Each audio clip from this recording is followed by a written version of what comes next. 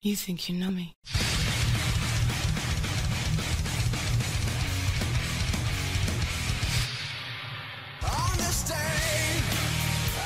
What's going on, everybody? King of Dragons 5000 here, coming at you with another figure review.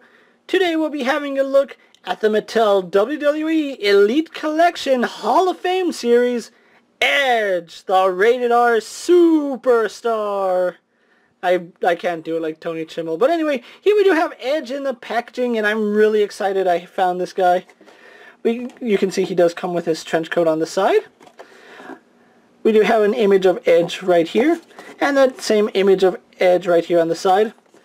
On the back, I'm going to guess that all three images of Edge are the same.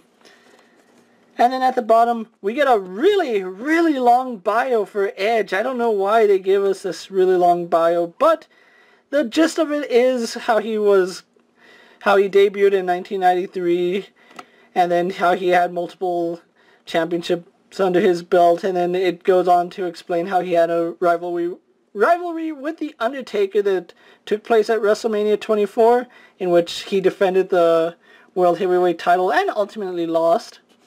But anyway, that's Edge for you. Other figures of this line are Sting, which we've already had a look at, Jerry the King Lawler, and Booker T. Well, King Booker, I should say. Really looking forward to getting these other two figures. Really happy I have Edge. So what I'm going to do now is take a little break, get him open up, and then we'll go on to the rest of Edge's review. So sit tight, everyone. And here we have Edge posing out of the packaging. Now let's get a good 360 of this guy. I'm going to say I'm really liking this figure, although I feel like the trench coat could have been a little better. Now, I don't remember his match against The Undertaker, so I don't know if his coat was darker than this, or maybe if it had like black patches on it, because it looks like, well, there's a lot of detail on the coat. I just kind of feel like it's a little bleh.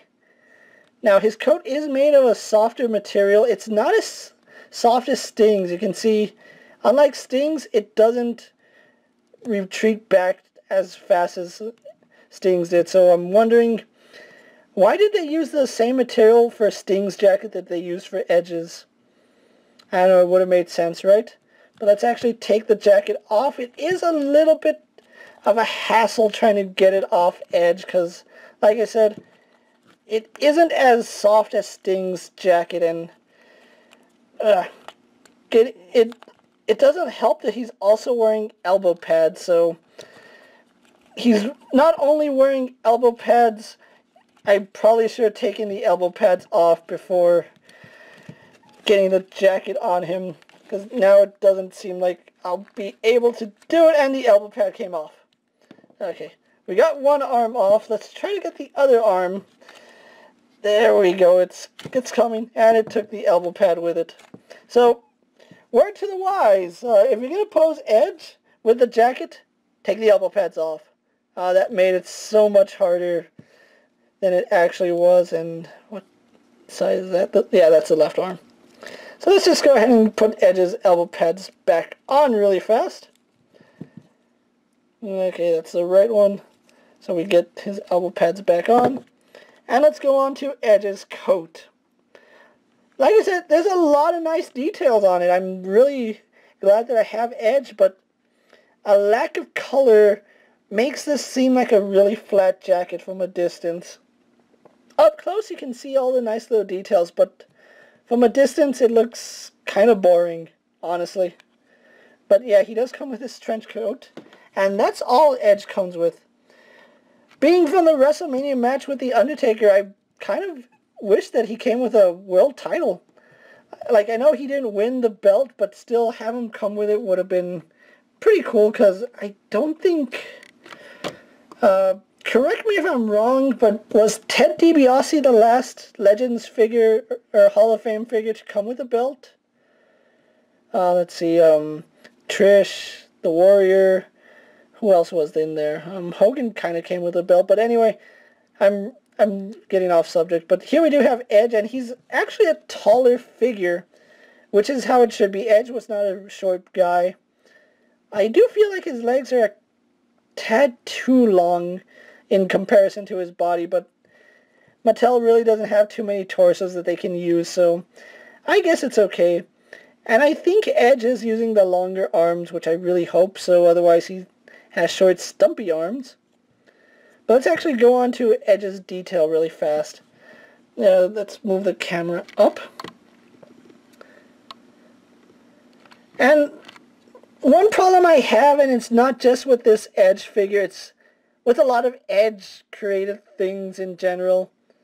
They can't seem to get his face right. I mean, from some angles it kind of looks like Chad Kroger. From others it kind of looks like Kurt Cobain. But Edge I do not see in this. Unfortunately, that is just the way it is. I guess like that he kind of looks like CM Punk. So I don't know what it is with Edge. They just can't get his face right. We do get his sun tattoo there. And then we also do get another tattoo here, but that's being covered up by the elbow pad. And now that I want to get the elbow pad off, I can't. What are the odds of that? Okay, I'm not gonna bother, but he does come with his tattoo right there. As you can see, he's wearing his black wristbands. Oh, this elbow pad comes off pretty easy. He has the stars, the skulls, and then this tattoo. So really nice. Correct me if I'm wrong, doesn't he have a Guns N' Roses tattoo? Like, isn't one of his tattoos from Guns N' Roses? I might be wrong. You can see the R for Rated R Superstar. It does say Rated R Superstar on the side of his trunks. And then we also do get the R with the star in it, so that's really cool. And then we get the red stripe on the back. So that's Edge's detail for you, so let's actually move on to his articulation. Moving the camera back down, down we go, just a little bit more, too much. That's good enough. We have a ball jointed head so he can look up, down, left and right, and he does bobble at the head. So good range of movement at the head. Arms on a ball joint go out, do a full 360. They swivel at the bicep, single jointed at the elbow, spin and bends at the wrist. No problem, and it's the same for both arms. We do get an ab crunch, which works pretty decently for the elite figures. Waist swivel, legs go forward, back, and out. He swivels at the thigh, double jointed at the knee, swivels at the underneath the boot cut. So this is where his boot is, this is where his swivel is, so be aware that it's not up here, it's a little bit lower. Then we do get stiff ankles, which I really do like. I'd rather have stiff ankles than loose ones, and ankle pivot. So that's Edge for you. So what I'm going to do now is take a little break, get on pose for my final thoughts, that will wrap up this review. So sit tight, everyone. And here we have Edge posed for my final thoughts. Overall, I really do like this figure. I'm kind of conflicted about this trench coat. I mean, I do like it, but the material they use for it isn't as flexible as the one they use for Sting. And you really can't get him posed with a jacket. I mean, it's a cool jacket, but maybe a soft goods jacket would have been better. I would have preferred that. And maybe a world title to have him posed with. But other than that, still a really solid figure. This is actually the first Elite Edge I have in my collection. Stupidly, I passed on the ringside Edge. I was going to pick him up, but then when I decided to pull the trigger, he's all sold out. Yeah, I'm not too smart sometimes. But anyway, I really do recommend this figure. If you're looking for the Hall of Fame series WWE Elite Collection, they are exclusive to Target, so be checking your Targets. I actually found this Edge at the Target right near where I work. I got off work and just went in to see what they had, and Edge was right there, front and center. I'm pretty sure they just stocked a fresh case because, you know, there was only one Edge, and there was some Sting, some King Bookers, some Jerry the Kings, but only one Edge, so I had to pick him up. But I'm really excited I have him and really glad I'm able to review him for you guys. So let me know what you think of Edge down in the comments. Do you think he's worth it? Do you think he's not? You know, just let me know down in the comments. And as always, go ahead and subscribe to my channel. Check out all my other WWE action figure reviews. All my toy reviews are also up, so go ahead and check that out. Also, if there's a figure you would like to see me review, let me know down in the comments, and if there's room for it in my collection, I'll definitely have a look at it. And until next time, I'll see you guys later. Take care, everyone. My dreams are nightmares.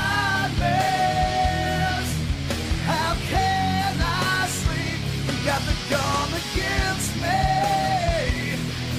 It won't